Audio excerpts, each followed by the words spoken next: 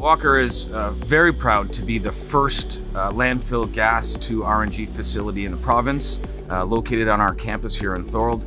It takes landfill gas from our landfill, strips out all of the non-methane components, and then we inject methane directly into the natural gas grid. Niagara RNG is a partnership between Walker, Comcor Environmental, and Enbridge Gas.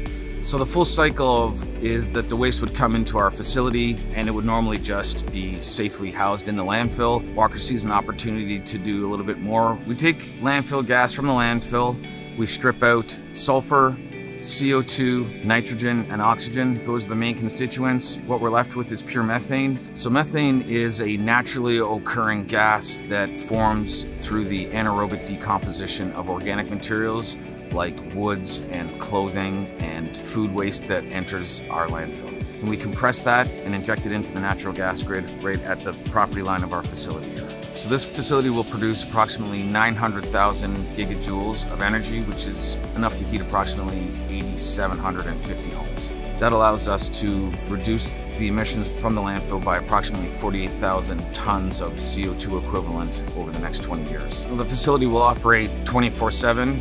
It is continuously harvesting the landfill gas. But what it means for the community is good paying jobs, and it represents a really long-term investment, and also underpins Walker's commitment to sustainability and to being environmental stewards. So I think Walker has a great philosophy of thinking about the materials that the rest of society brings to us as a waste product. We always think of them as a resource. We're already handling millions of tons of waste per year, and the RNG facility is just a natural extension that shows how we can continue to derive better value from the resources that are in our stewardship.